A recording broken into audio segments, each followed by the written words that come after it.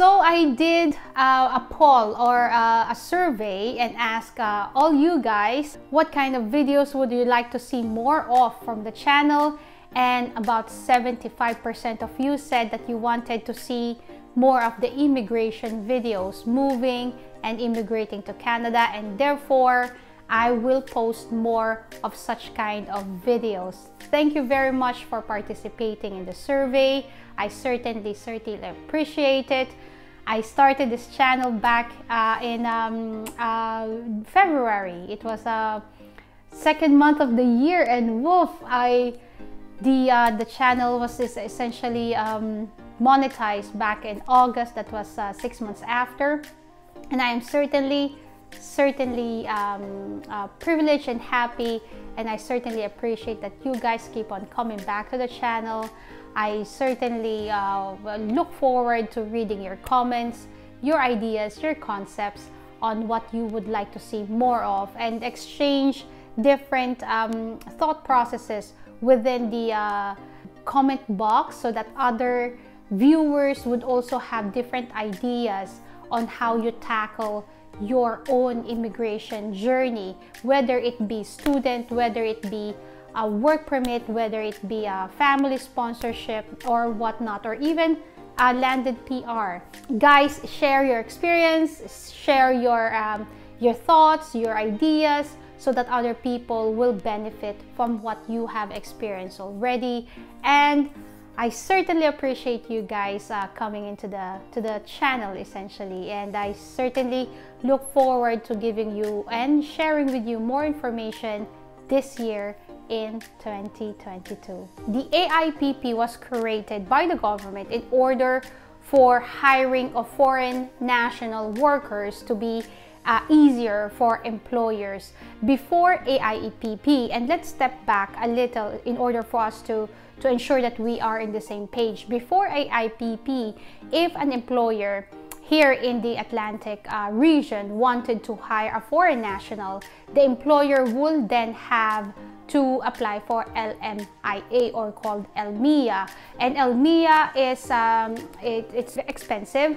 It takes so much time, it takes so much effort and resources. The LMIA essentially is a documentation that proves to the government that an employer is not able to find a certain worker for a certain position, and therefore LMIA is one LMIA per one job. So you can only imagine how expensive and how lengthy it takes for one employer to look or hire 2 or even 5 employees with the system of LMIA. And because of this issue or this trouble and this struggle, the AIPP was created, or the Atlantic Immigration Program.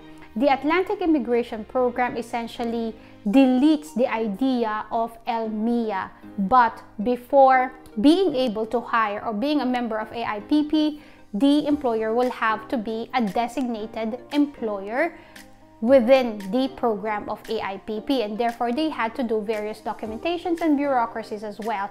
There are a list of employees or employers who are designated by AIPP. If you want to know this list, I will link it in the description box, and you can click it and you'll find all the employers that are designated by AIPP. Now, AIPP essentially allows employers to hire foreign national workers easier. Now, there is a good news with the AIPP. The government decided that AIPP will be a permanent program. This will be a permanent pathway, and therefore it will not be canceled, terminated, or opened or reopened again. It's a permanent pathway that people can check every single time whenever an employer is hiring for a certain position. And in March 2022, the program will be launched or relaunched to be a permanent one. There will be changes according to the government of New Brunswick. There will be changes in some of the rules and regulations of the AIPP, which we will see during the relaunch in March 2022.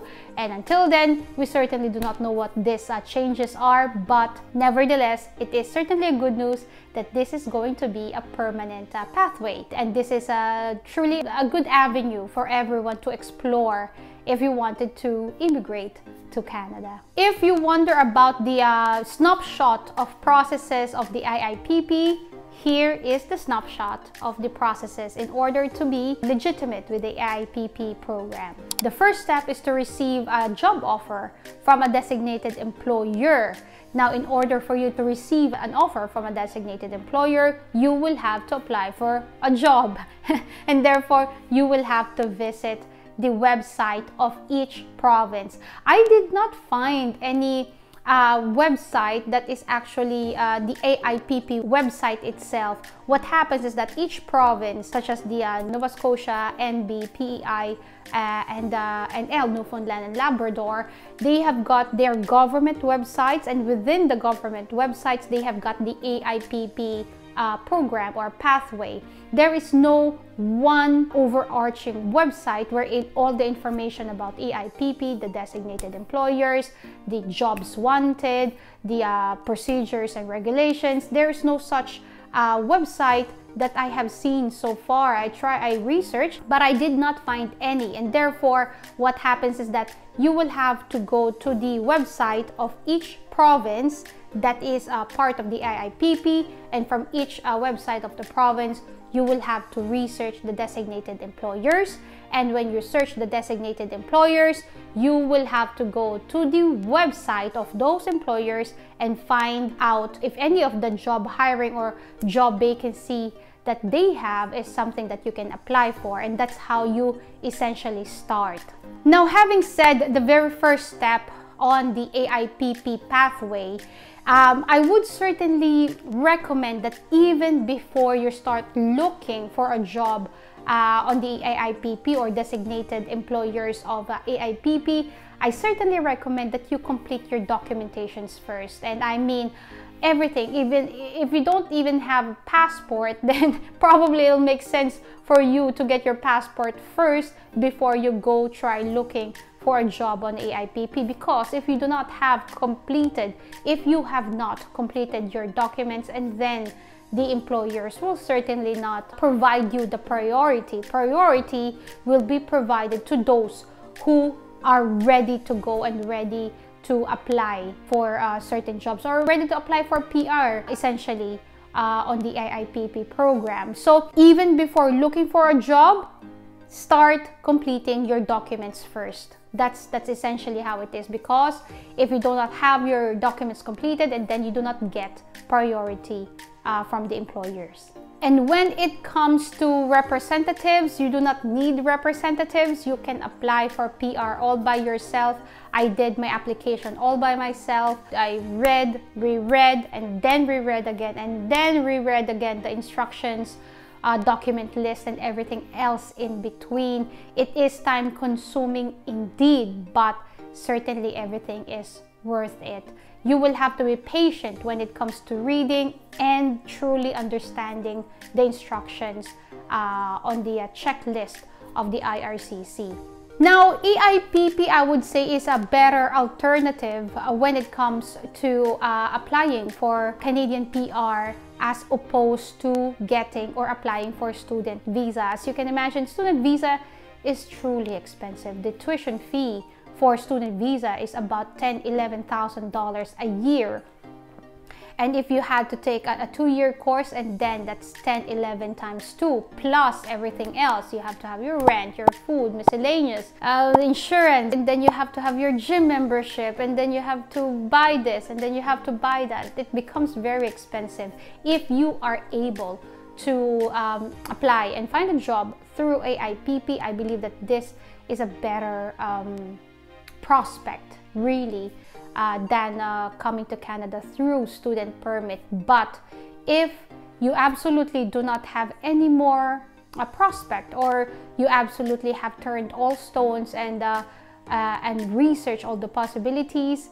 And student permit is something that in your mind is your most sensible pathway, and then make it happen. I did a video on the student permit, possible reasons for a student permit visa to be rejected. If you want to know more about this, I will link it in the description box, and we will actually tackle more of the student permit do's and don'ts here in the channel. I certainly hope to see you on those videos. So now, having discussed the AIPP, again, it will be relaunched in March 2022. In this case here, we will revisit the AIPP changes and new rules and regulations. Hopefully they have got more employers in the designated list of AIPP, and we will tackle more of the AIPP possibilities and prospects in our future video. Thank you very much indeed. I hope that you gained value in this video and in my channel. I certainly hope to see you in my next video.